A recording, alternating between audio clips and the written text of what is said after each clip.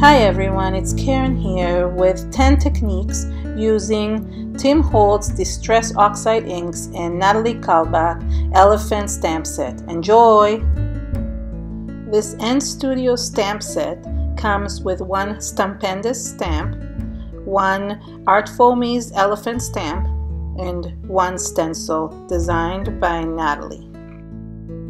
The Art Foamy stamp that I'm using right now, it's really handy and stamps really beautifully. For the first elephant, I simply used the ink pads and inked this elephant in different areas in different colors and stamped on the paper. I used cracked pistachio, fossilized amber, and broken china. I wanted to use the same stamp for all the techniques so you can see the difference between the techniques. The list of all the materials, including the stamps and the Oxide inks, are listed below in the description area. The second technique is very similar to the first. I used the same 3 ink pads and inked around the elephant and then stamped it. The cool thing about this ink pads is that they have both pigment ink and both dye ink. The dye ink reacts with water while the pigment ink gives a really good stamping impression. Once I finished stamping my image, I took a spray bottle and just sprayed the elephant all around and then wiped it with a paper towel. The place where it was sprayed on and wiped, it became much lighter, almost like a watermark, while the other areas stayed still the same color as their original stamping.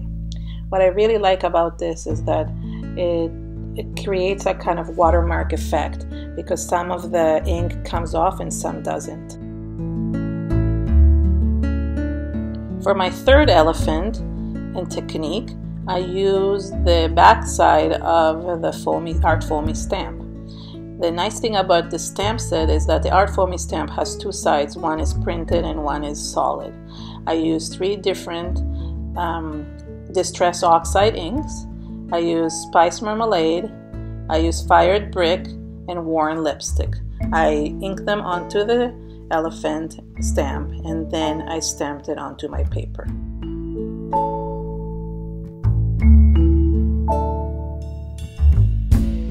I did it a second time just because I really wanted to have a very colorful and deep impression of the elephant.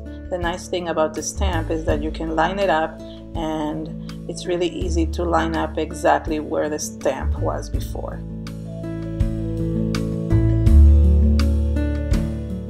Then I took my water sprayer again and I sprayed on the body of the elephant and wiped it with a paper towel. The cool thing is that as you're spraying, you can really see how the water is reacting with the ink and forming these bubbles. Then when you wipe them off, the ink comes off onto the paper towel. It gave it a really cool batik effect, kind of like a tie-dye.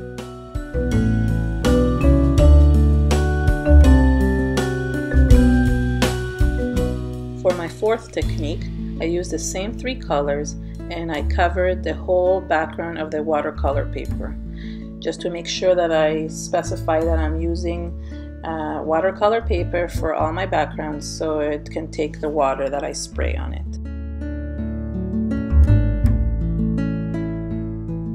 I just want to take this moment to apologize for the shakiness of the video.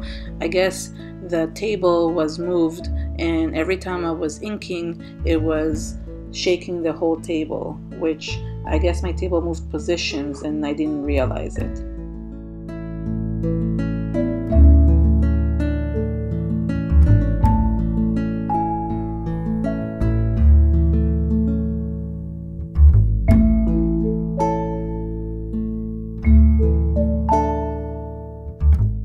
Once I had covered the whole background, I sprayed the stamp and spread the water all around the stamp and just dabbed it in some areas. Then I took it and stamped over the background to create the stamped image in reverse. I love how this negative image came out as the water from the stamp took away the areas where the ink was underneath. Then I took the spray bottle again and just added some splatters on the background and then created some really beautiful splatters around the elephant. My fifth technique, I used Distress Oxide, Wilted Violet, and spread it in the background. This ink goes really smoothly onto any background and doesn't create as many marks as the other ones, as it is really highly pigmented and a lot of the ink and the color comes onto the paper. However, even if it does have a few marks, I don't mind them because I can manipulate them with water afterwards.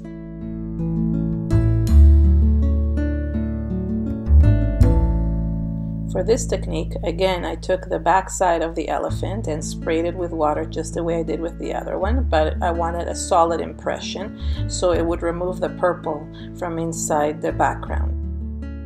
I made sure I spread the water evenly on the stamp and wiped off any excess, and then I stamped onto the purple background and removed the stamp. It was still a little bit too wet, so I just dabbed it with a little wipe to take off all the excess of water. Then I took the Stampendous stamp from the set and using some Faded Jeans Distress Oxide ink, I inked it onto the elephant and then just pressed it right in the middle to create texture.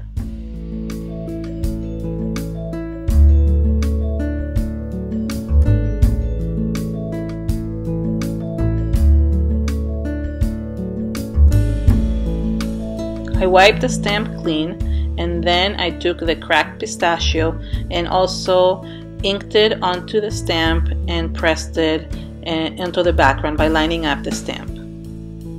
The nice thing about these inks is that they can be stamped over each other and the colors don't get contaminated when they're mixed. Finally, I just sprayed a little bit of water because I really love how it comes out when it's sprayed, but this is an optional step that you don't have to do.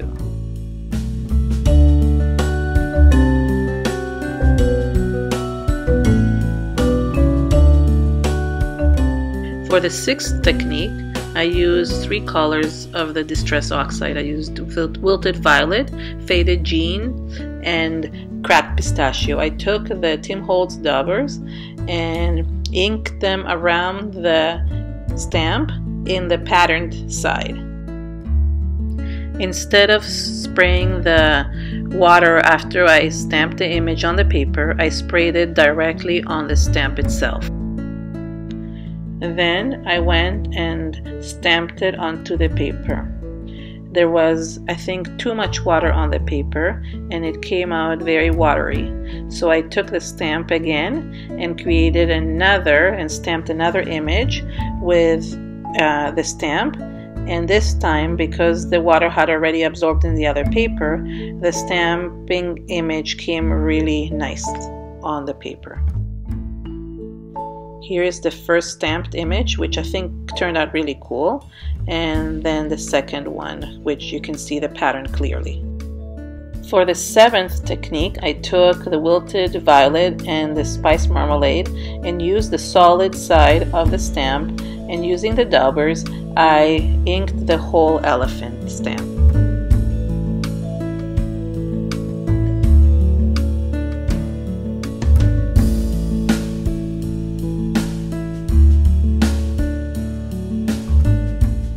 Then, with the same idea in mind, I used my spray bottle to splatter a few drops onto the stamp.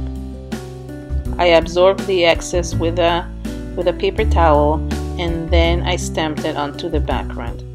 Originally, I thought that the actual drops would come out in the background, but all it did is just take away the ink from that specific area, but I still think it came out a really cool effect. Then I did this again. I added the exact same 2 colors onto the elephant stamp in the solid side.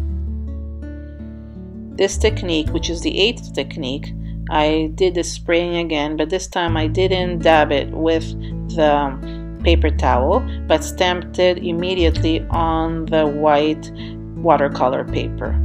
And what it did is that it was very watery, but it created a kind of very cool effect in the background. And then I splattered a few drops inside the elephant stamp because it really made it look like a tie-dye.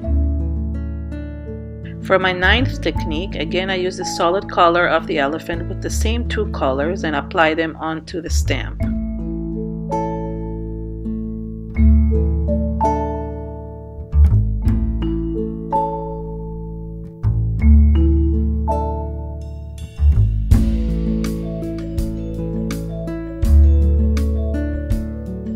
I sprayed them like I initially did and then daubed it with the paper towel and stamped it onto the background.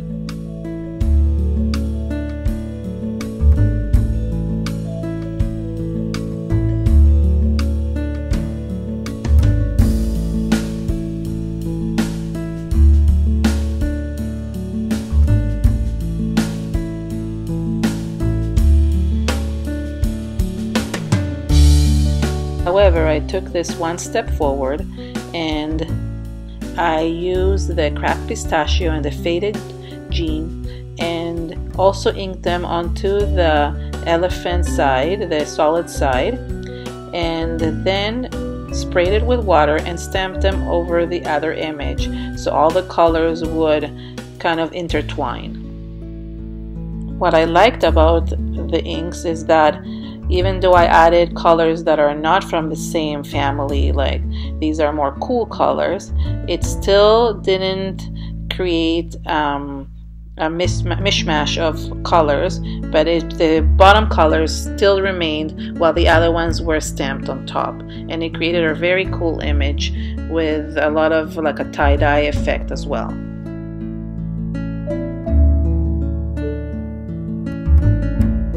The 10th technique, which is the final one for this video, is a few step technique, and I'll guide you step by step through it. The first thing I did is I took the faded jean ink oxide and I just covered the whole background.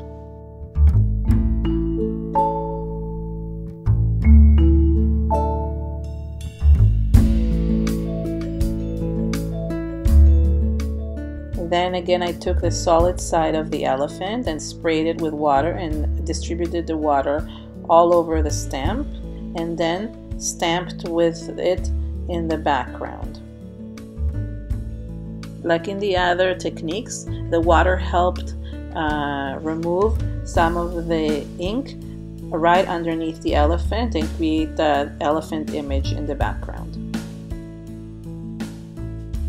This technique has quite a few layers, as I wanted to show how these inks can be layered on top of each other. The next layer in this technique was adding another color, and I used the cracked pistachio to stamp right above the other elephant stamping image.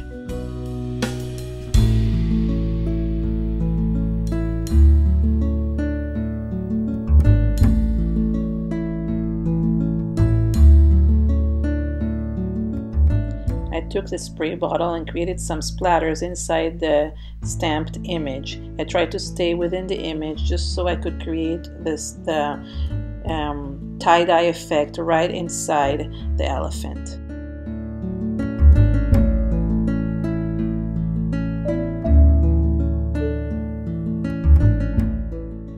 Next, I did the same thing and added a layer with the Fossilized amber oxide ink. I cleaned my stamp and then inked the solid part of the elephant again and then stamped it.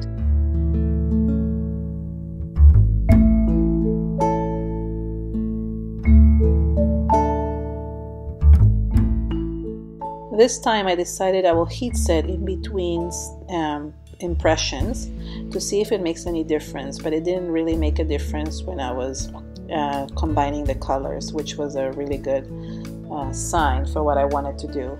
And again, I sprayed with the water inside the elephant and then dabbed it with a wipe to create that tie-dye effect again inside.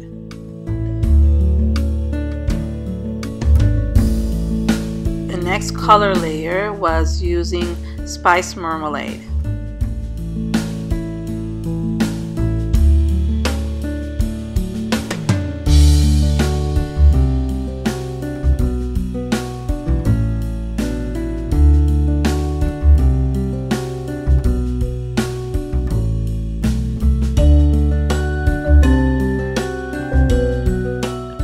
I used this color the same way I did the others, which is a stamping and then spraying inside with then creating some splatters. What I like about this technique is that when I created the splatters and removed the pigmented ink from inside the elephant, it brought the other colors to the surface, so I got a tie-dye effect with many different colors.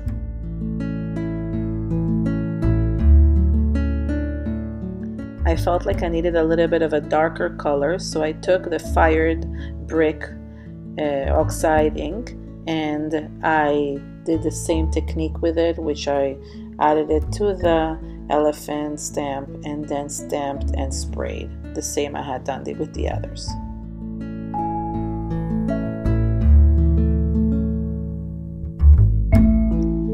The red color was such a contrast between the other colors that it really showed in the other colors in contrast with it and brought them to the surface. I just want to point out the beautiful paper towel that I had after finishing this project, which I will definitely use for another project.